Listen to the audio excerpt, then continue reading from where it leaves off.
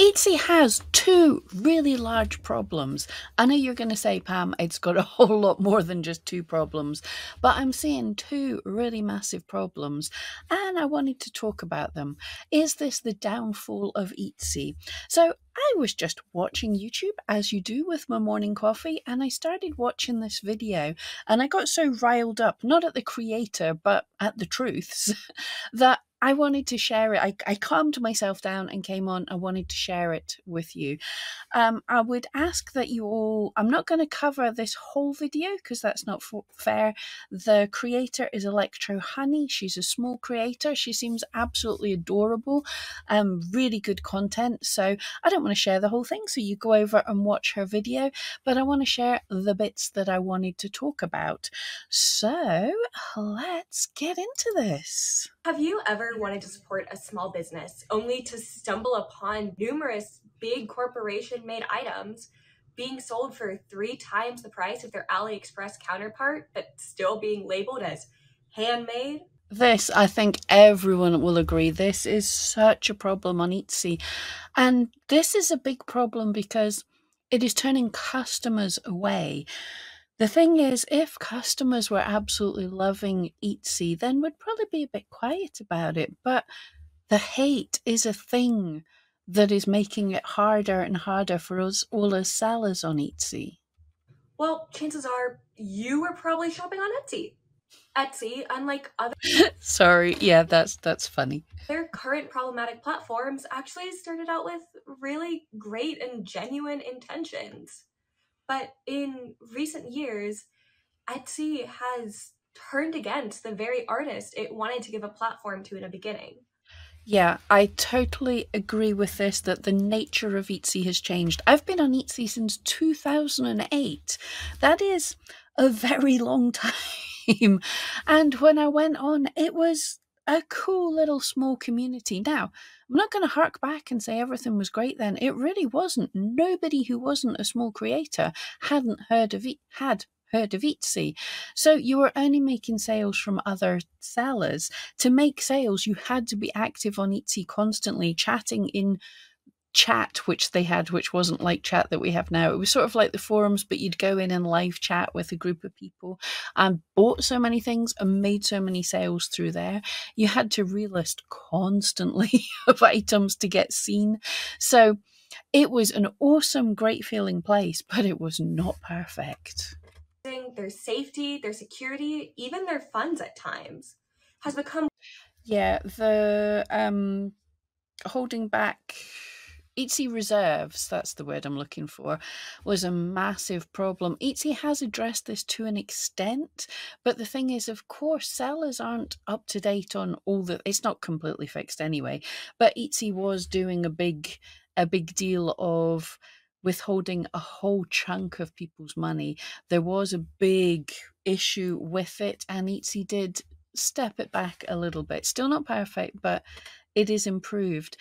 But buyers are only seeing these big, where we were all shouting about things, and nobody clicks on the positive things. Nobody's talking about the positive things, so they don't see that it's better. So buyers are thinking that Etsy's not a good place to support handmade people, which is that here's, I'll do my rant on what the problems are right now. The two problems, I know it feels like more. The first problem is shareholders. Shareholders. The issue with shareholders for any company is they are very short sighted. They want to see growth and growth and growth and growth and growth because they want money. They don't care about anything else. They don't particularly. Some of these big shareholders do not care about the viability of Etsy in 10 years' time because they want to put their money in. They want to buy a share for a certain amount of money, have that go up in money, and then them sell and make a lot of money. That's the problem with big shareholders. So they're shouting and saying every quarter they want to see more, more, more, and Etsy's under pressure for this. So it's having to expand and look at more ways to get more money. But that's a fine balancing line because basically, if you keep on pushing to rush to get more and more money, then you're putting yourself into a situation where you're wanting to directly compete with Amazon. And that is not what we want. Etsy had a unique selling point. Etsy was unique. But to grow Etsy, it's not necessarily always going to be mad growth. The pandemic thing was a weird thing, and there's going to be dips when the economy dips, like just now.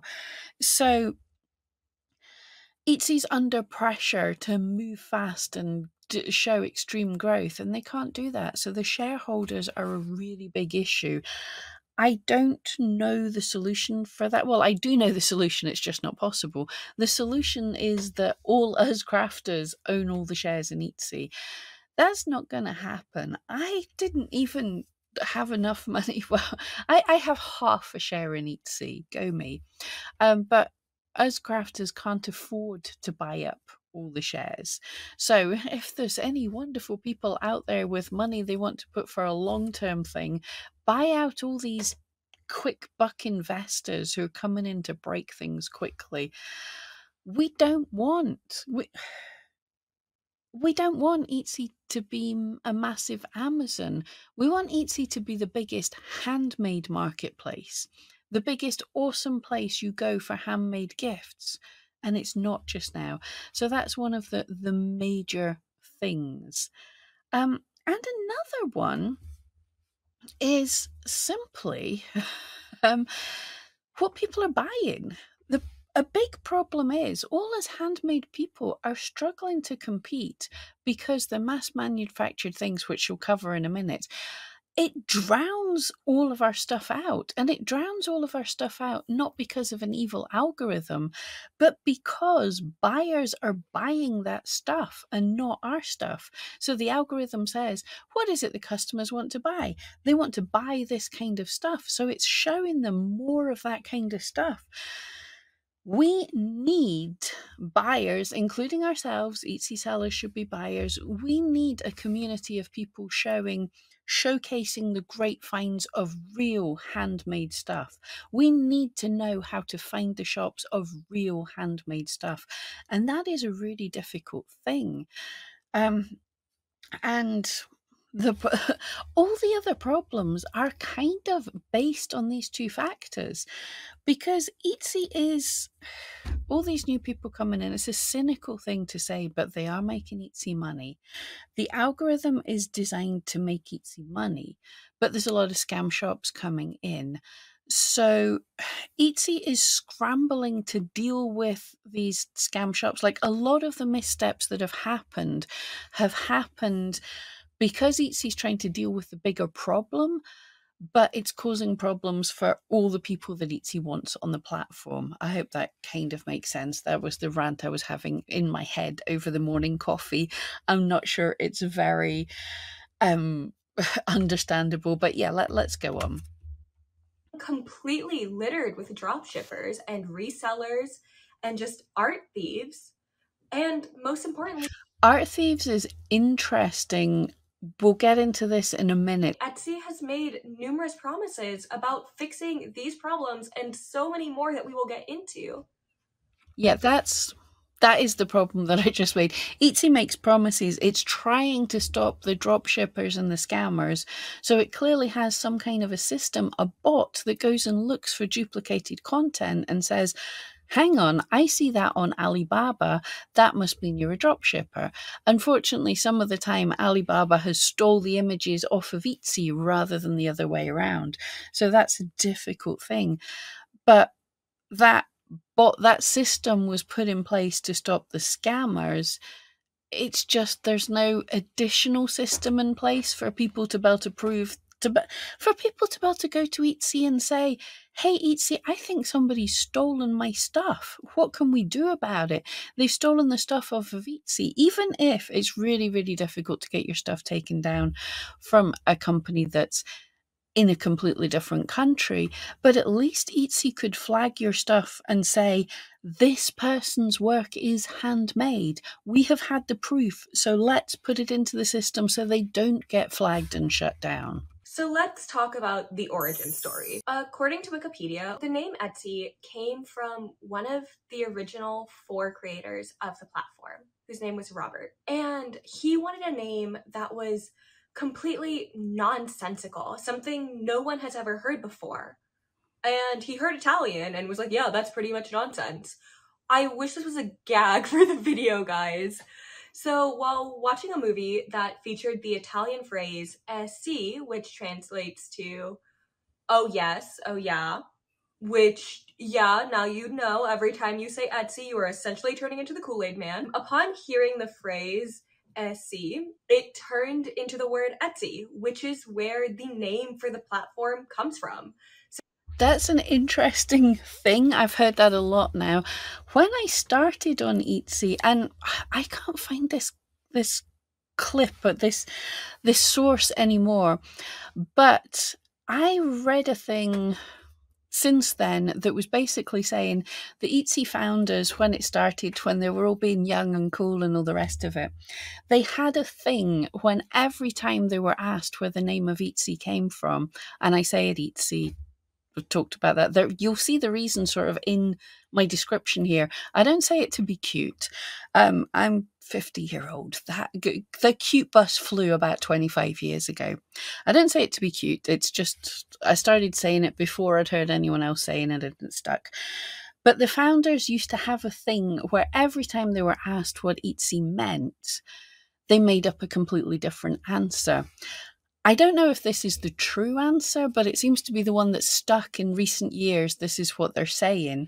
The one that I'd heard when I first joined Etsy and I was looking into what the word meant, and this made total sense to me. They wanted it. It was they were looking at Amazon and eBay at the time, obviously, and they wanted a similar sort of website, but for handmade things. And they thought, oh yeah, it's like eBay, it's like Amazon, etc. This sounds daft. So they thought of the name as speaking out the letters in the abbreviation etc. etc. Etsy. So to me, that totally made sense that that's how you say it. So that's how I say it, like that. So yeah, let me know in the comments actually if you heard any other origin stories. I've heard the oh yeah type origin story, but yeah, let me know if you heard any of the others. I know there was lots out there. That was the one that I heard first and I remembered it. And this is the one that people seem to be talking about now. It could be the true one. It could have been 1,000 monkeys in a computer room typing until something popped up. Who knows? The company started by allowing handmade and handcrafted goods to be sold in what was essentially an online artisan market. In current day, the company claims to be all about vintage, handmade, and crafty supplies, according to their mission statement. I'm going to skip ahead a little bit here. She does a very, very good review of sort of what Etsy's supposed to be, handmade, vintage, and supplies. So I'll direct you to her video rather than we both sit and watch and me nod along and go, yeah, I agree. Here's where it gets personal, okay? Sometimes with my videos, I like to separate me as Honey aside from the problem, but this one is personal. So as you may not be able to tell, I love posters, and all of my posters coincide with something I love. And for as long as the game has been out, I have been obsessed with Five Nights at Freddy's. And with the movie coming out, okay, I can sort of see where this is going. And this is not her fault. This is not buyer's fault at all. But she is talking about somebody else's IP. So, especially as there's a movie coming out, Five Nights at Freddy's is a game, it's a series of books, it's a whole universe. And it's very cool. However, if you're coming onto Etsy to buy Five Nights at Freddy, unless the sellers have permission to use Five Nights at Freddy things. Now, my friend Starla has a shop where she's doing book type merch, and she has the permission of the authors to make stuff based on their books. Now, it's not the fault of the buyer, but people come into Etsy to buy basically IP infringing things. They come to buy Five Nights at Freddy's things. They come to buy Taylor Swift things made by a handmade person. So fan art, things based on these things. It's illegal for these people to be selling. It's most likely illegal for these people to be selling them. So it's not the seller's fault, but at the same time, this is part of the problem because sellers are coming and going, oh, I'm really into this thing. I'm going to support a handmade artist. I want to go to Etsy to buy this thing from a real artist. But you're not, you're supporting people who are breaking the law. And as we said before, those kind of things are selling, so those kind of things get more popular. People go, look what I bought on Etsy. And other people go in to buy those kind of things. And people who are genuinely hand making things, or people who genuinely have permission to make this kind of fan art, are absolutely drowned out because the sellers are buying illegal things. So, sorry, the buyers are buying illegal things. So if there's money in that niche, there's going to be more sellers. I really, really, really, really wanted a Five Nights at Freddy's poster for my wall. And one of my favorite things about my wall is all of it has been art that I have gotten either on Etsy, at conventions, or even just from my friends. So the first place I went to look was Etsy because, oh, it's a place where people sell their art, right? Wrong. You know what I found? Well, let me tell you what I didn't find, first of all. Posters. What I did find, however, were people selling PDF files that you would pay the money for. Then you would have to print out the photo in the file, make it a poster yourself, and then you could put it on your wall. Yeah, this is a problem. Digital files have an advantage on Etsy. The ruling to rank on Etsy, having a good listing quality score helps you rank higher. And part of what is judged as a good listing quality score is if you're seen for that keyword and people buy the item for that keyword and you relist, then Etsy will go, hey, people who are searching for that keyword like this type of item. So someone that sells digital is able to sell and relist hundreds of times without even doing a single thing. Whereas someone who is doing original one-of-a-kind art, they can only sell it one time. So it's harder for them to rank on the algorithm in the places that people find them. Now, Etsy does give you options to be able to filter by digital, I think last time I looked. So you would be able to, you can look at the shipping times as well. Don't look for, immediate, look for something that takes a few days to process or something. It is possible, but customers aren't to know this. But yeah, this is a problem with the algorithm that doesn't favor one-of-a-kind items. It's not impossible to sell one-of-a-kind items, but posters, patterns, cards, any sort of little thing, it's really, really difficult to be competitive with a physical item compared to a digital download. At that point, I could just take a clip from the game and go to Walmart, have it made as a poster, and put it on my wall. And yeah, this really annoys me about a lot of things. Print on demand, digital downloads, everything else. There's so much print on demand stuff on Etsy that customers, I want to tell you something. You don't need to buy it on Etsy. You can make stuff right there on Canva and get it printed out that's completely personalized to you. Do it yourself for a one-off t-shirt. Then you're cutting out the middleman who they might get a discount for the hefty sales they're doing. But in reality, they're having to mark up. They're saying, oh, I'm going to charge you for my design time, which was probably buying files off of Canva or Creative Fabrica and sticking them on a t-shirt. So they mark up for that, and then they have to mark up for selling on Etsy, and then they have to mark up for their time and mark up for their advertising. If you want a t-shirt and you know what you want and it's fairly basic, just make it yourself. He's saying to yourself, oh, well, honey, the reason you went on Etsy in the first place was to get original art. If you took a photo from the game, it wouldn't be original. Well, guess what? The photos in these files that they're selling come directly from Google. Yeah, so those are absolutely IP infringing. There is no denying that. However, what you're looking for, unfortunately, is likely illegal. I don't know Five Nights at Freddy IP, but I can see behind you, you have a ton of posters, anime posters. I think they're from certain games and things. And if that's the same thing, if you've got original artists, the chances that these people have the permission to make and sell the fan art, because at the end of the day, that is also kind of robbing off of. I know it's kind of funny because I'm reacting to something that somebody's made. Her video is her own IP. However, hopefully, I'm adding some kind of content to this, and I'm not going to watch the whole thing. And I do tell you to go and see Electro Honey. She's a small creator. Absolutely looks like she's doing great. This is an awesome video. What she is looking for, and it's not her fault, what she is looking for is most likely illegal for the sellers to be making.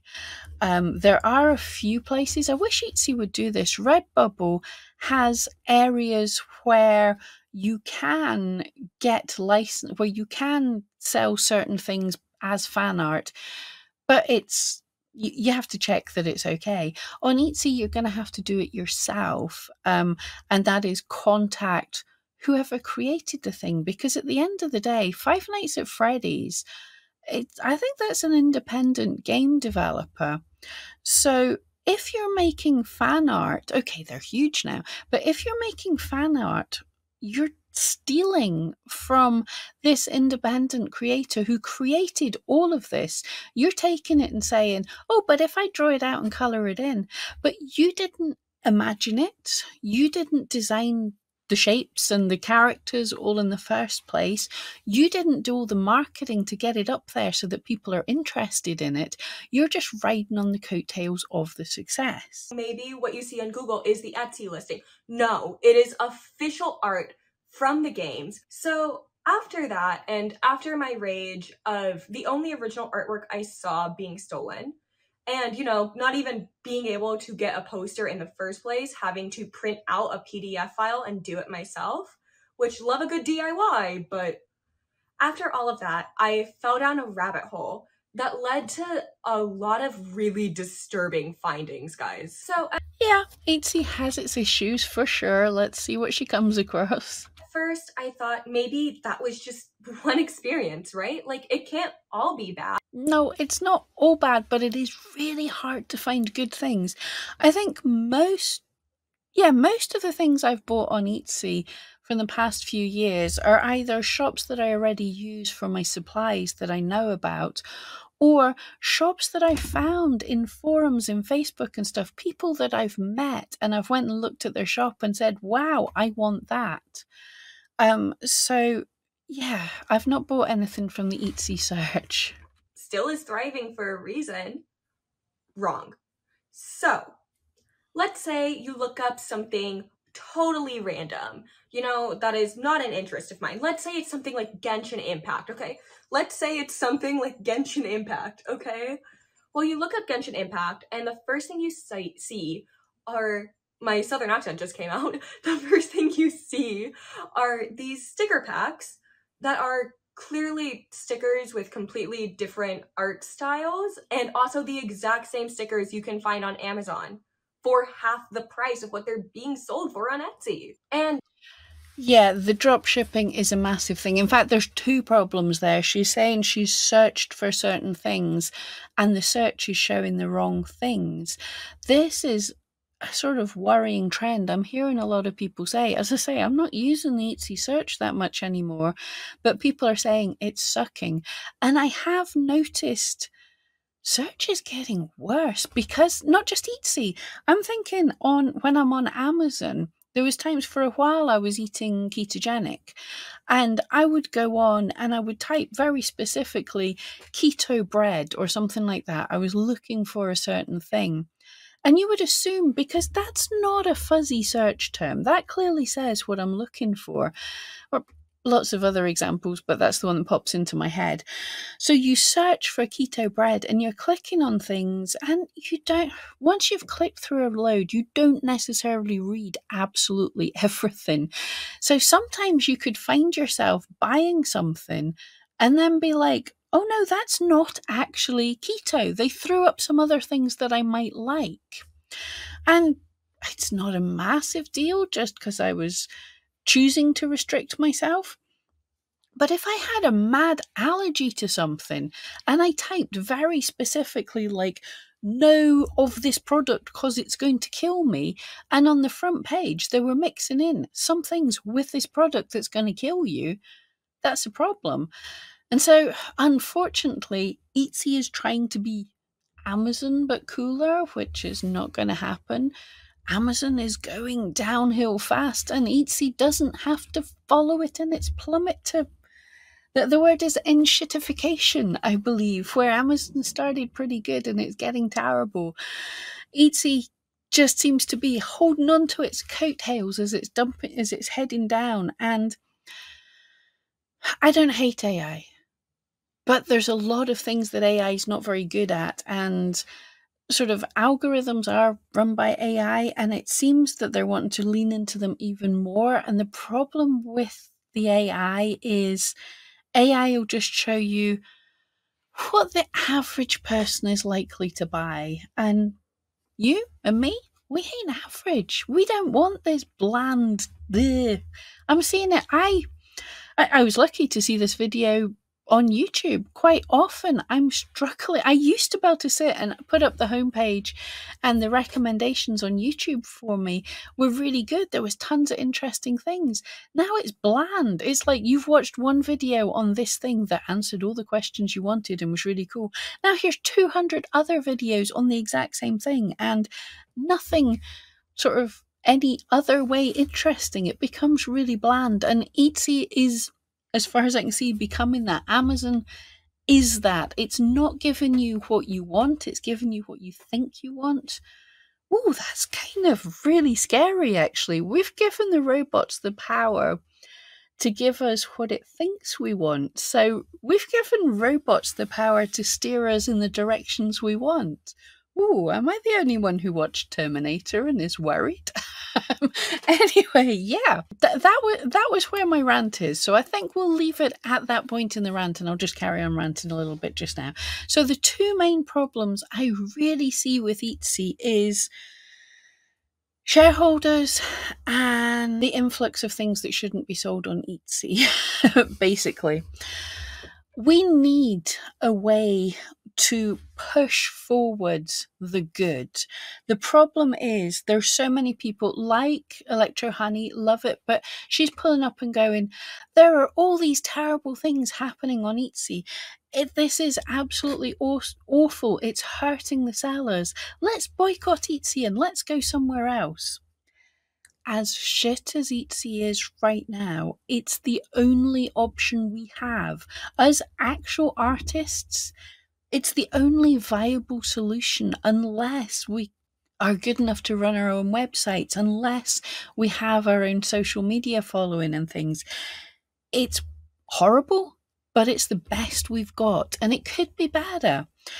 But part of the reason why it's horrible is because what people are coming to Etsy to buy.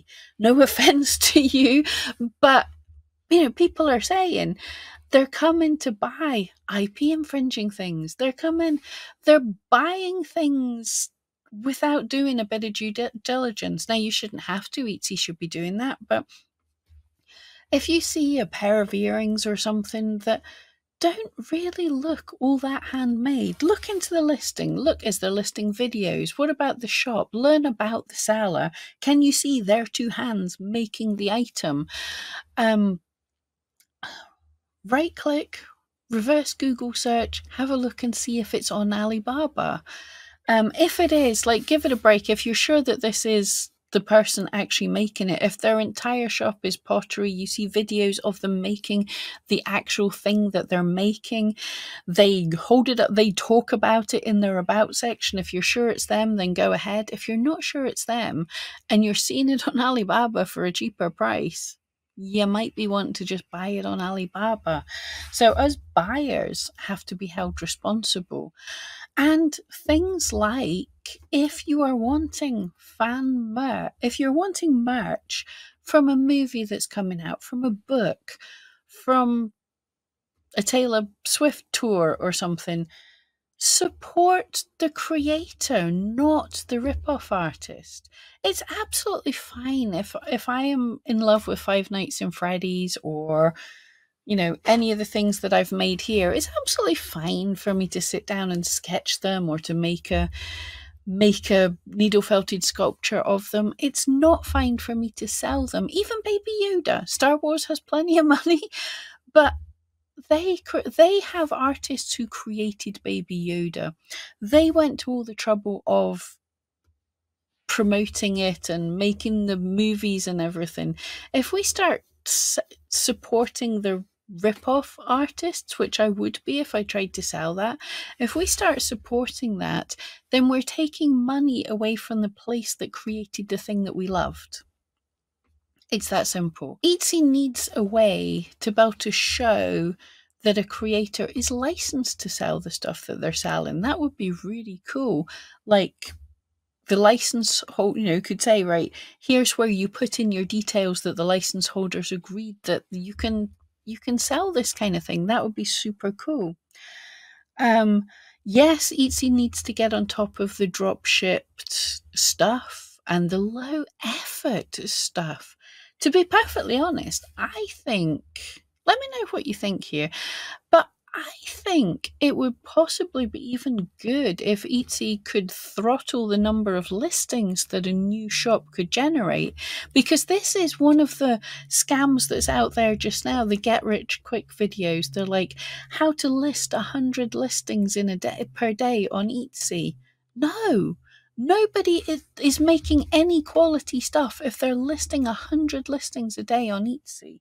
So maybe if that could be throttled as well, so people aren't coming in and flooding the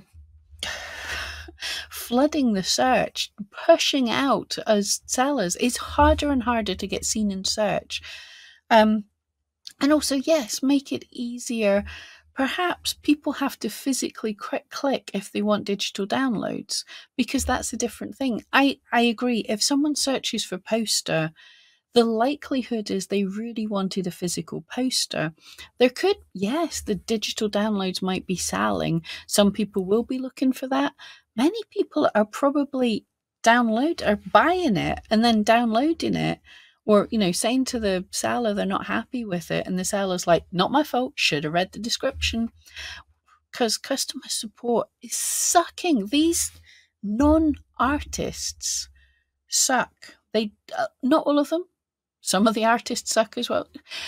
A lot of sellers on Etsy have terrible customer support. And yeah, this could be the thing that they're selling tons of these things, but they have tons of unhappy customers. But they're like, oh, it was only a few bucks, I won't bother making a fuss. So it's good enough. It's the end shitification. It's good enough. What's on the front page is good enough. It's not great. Oh, I think that's enough of the rant, but go out and check Electro Honey. There's a whole lot else. We only did 5 minutes of her video in 35 minutes. Apologies there. Go out and check her video. Some awesome stuff there from a small creator. Support her. Yeah, let me know what you think in the comments. I don't know why I woke up and felt ranty.